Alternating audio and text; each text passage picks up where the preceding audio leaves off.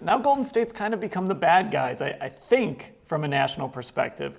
Are the Cavaliers, is the view of the Cavaliers changing a little bit nationally because they're kind of the only team that can probably beat the Warriors?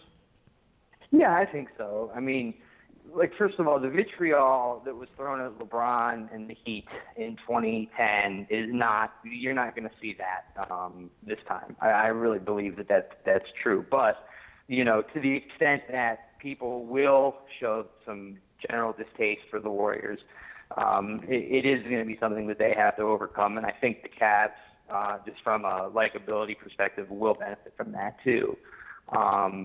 You know, I mean, they are the defending champs, but now they are kind of the underdog again. And LeBron, you know, has actually really gone through not just a period of a couple years with the Heat, but kind of a longer stretch of just like general fatigue, I think, by some, you know, some in the national media and some national basketball fans. You know, his jersey doesn't sell quite as much as Steph's. It's been that way for several, you know, sales cycles. He's not the leading vote-getter in the All-Star game, and so, you know, there has been that. And now he's won. You know, he's finished off like one of these greatest American sports stories, like we talked about a couple weeks ago.